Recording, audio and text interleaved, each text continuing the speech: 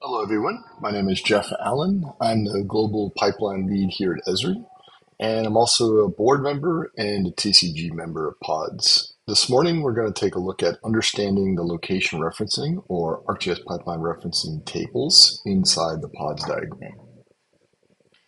So basically what these are a set of tables that we've included in PODS that, if configured correctly, allow you to use the ArcGIS Pipeline Referencing tools out of the box from ESRI.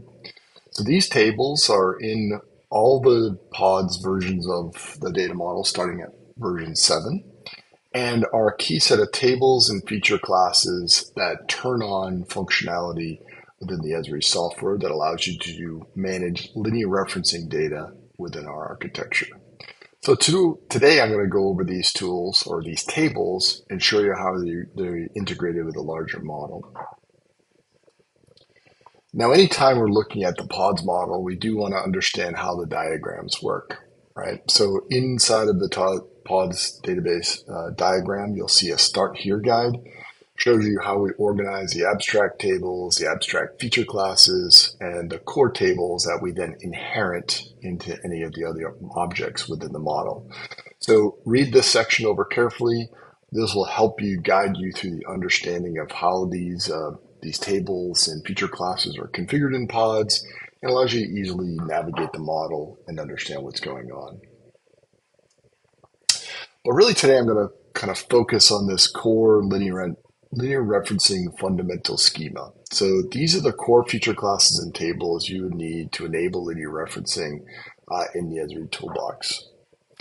Now it really starts with a very simple concept. We build a center line for the pipeline. This center line could be either 2D, X and Y, or it can have Z enabled as well. So X, Y, and Z along those pipelines. A lot of our historical data only has X and Y coordinates, but most modern as-built surveys now include Z along those new pipelines as well. So we can formulate into the model. So basically when we're starting, we need to get our geometric center line for our pipelines. Now, on top of that center line, what we're going to do is we're going to locate a series of calibration points. These are basically the points along the pipeline where we have a known measure and a known coordinate. These measures might be absolute stationing, they might be engineering stationing, they may be odometer, they might be mile or kilometer points. The M value really represents how we calibrate the points along the pipeline onto that Z or XY enabled center line to build up the full network. Now, obviously, in our model, we might have more than one center line that builds up a route or a pipeline. So there's a table within the model that has a center line sequence that allows us to bolt the center line objects to the routes inside the PODS model. And a route is simply a construct within the model that is determined by the operator where it might start or where it might end. The only real rules around routes is that they must be monotonic, meaning that the measures must be continually increasing or continually decreasing. If at any times the routes start over, like we have an equation which have overlapping measures, we need two routes. Now, routes can come together to form a network or a series of lines.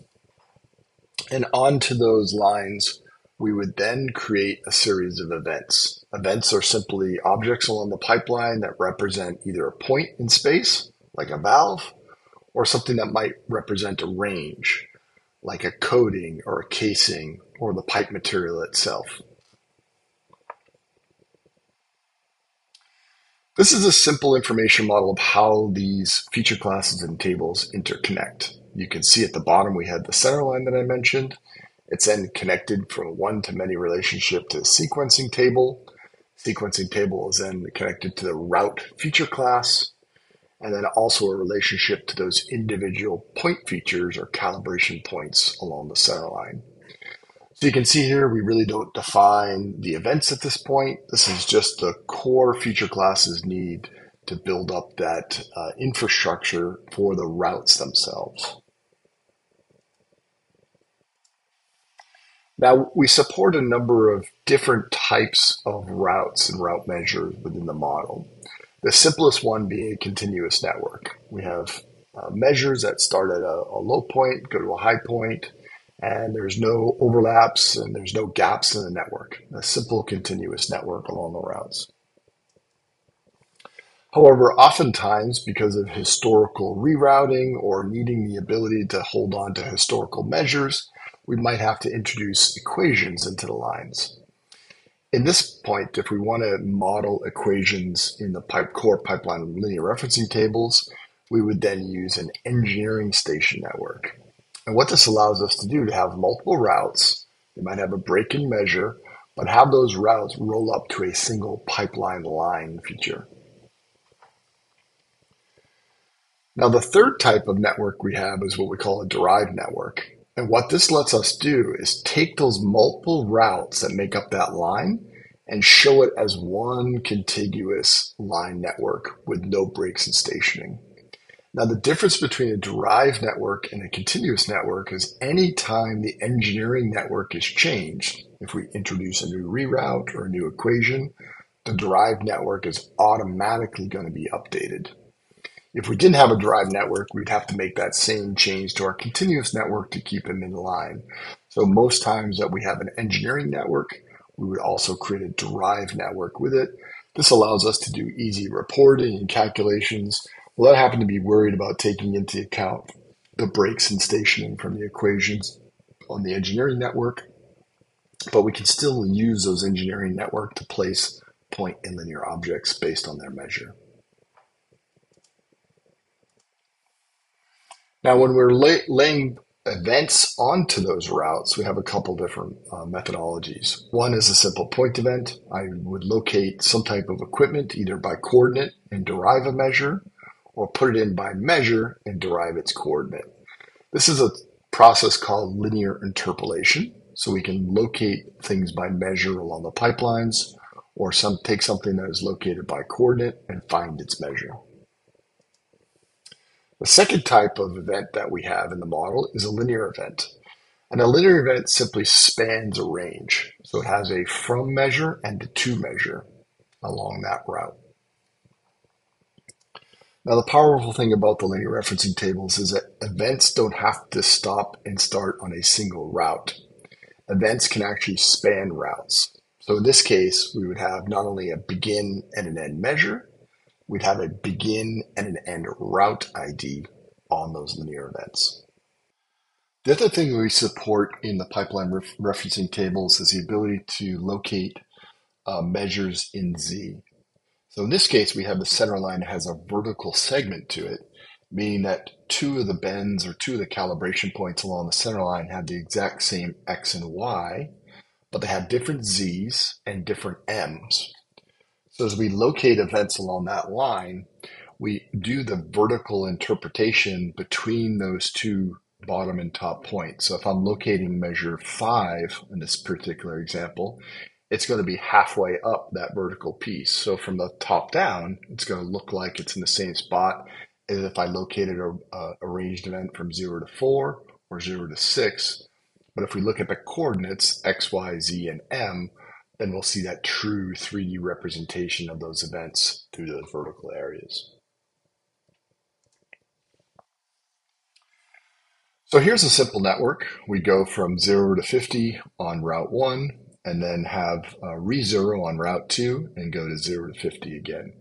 This is probably the simplest type of network you can build using these core APR tables. Now, when we build those routes, if we have a line network, we get some more options. It allows us to bolt those two routes into a single line. So if you look in the tables, in the feature classes, you'll see two different route IDs, two different route names. You'll have a line order that shows the order of those routes, and you'll have a line ID and a line name that matches across those two routes. So route 1 and route 2 have been defined as line A, and its route 1 is the first in the order, and route 2 is the second. Now, this is important because this is how we create the derived network. So in this case, we have two routes, one going from 0 to 50, another one then restarting its stationing at 40, which you can see is a 10 unit overlap, and then going to 100. So the first route is 50 units long. The second route is 60 units long. So if we add those two routes together, we would have a derived network that went from measure 0 to measure 110, which would be the full length of that. So if I was doing a calculation or if I was doing a report, I could see that in that derived network that this line is 110 units long. But if I wanted to see the individual measures, I could then drop down to the line networks and see the individual routes. Now we also have the ability to have multiple center lines that make up these routes. So in this case, I have a derived network that goes from 0 to 230. I have two engineering networks, and in this case, I would have two independent center lines. If I create a reroute on any of these engineering networks, I would break that center line and have multiple centerline objects that make up a route. So this is where that centerline sequencing table comes into play. I can have many center lines making up a single route, or I could have multiple routes that share the same center line. So if I make a cartographic change to the center line, let's say the first one on the left-hand side, it would automatically impact the geographic location of my derived network and my engineering network because they share the same centerline object. So if my pipeline moves, all my networks are automatically updated. Well, what if I wanted to then simulate another type of segmentation within the model? Well, these tables support multiple types of networks sharing that same center line. So one of those common examples is maybe I want to represent my odometer readings along a testable segment.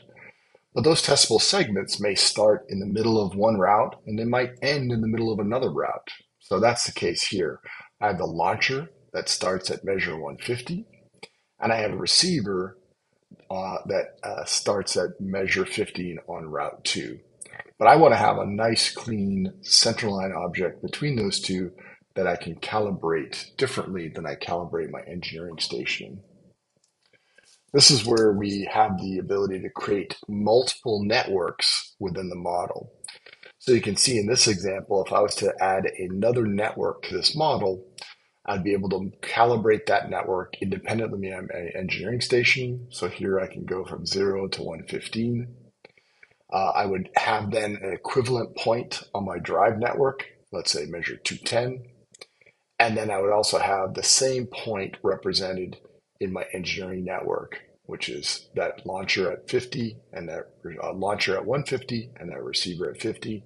And you can see in this example, we would end up with 4 centerline objects.